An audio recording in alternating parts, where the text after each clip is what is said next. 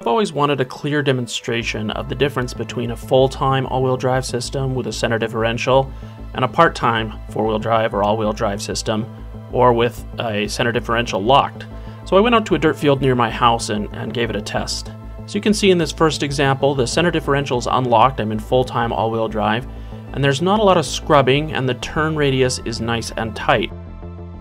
Now I'll lock the center diff, which turns the full-time all-wheel drive system into a part-time all-wheel drive system.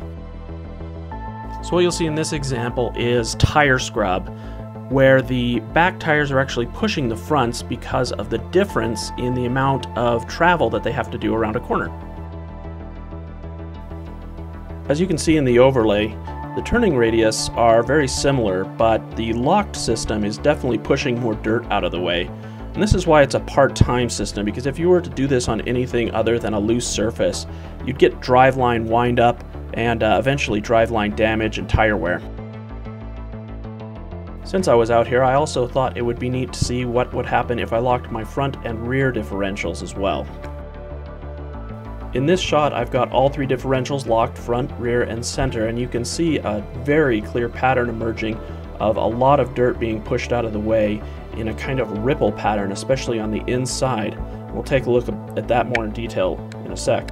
As you can see in the overlay, between a fully locked and a fully unlocked system, the difference is huge in maneuverability.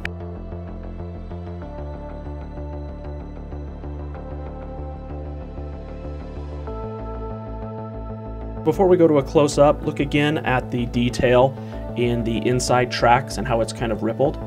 As we look at the close-ups, you can see how it's mounding up dirt because the inside wheel is traveling a shorter distance than the outside, but at the same speed. So it's going faster than the distance it can cover, causing these little speed bumps to be built up behind the wheel. Well, that's it. Hopefully it was educational for you. It was fun for me to do that and finally see that.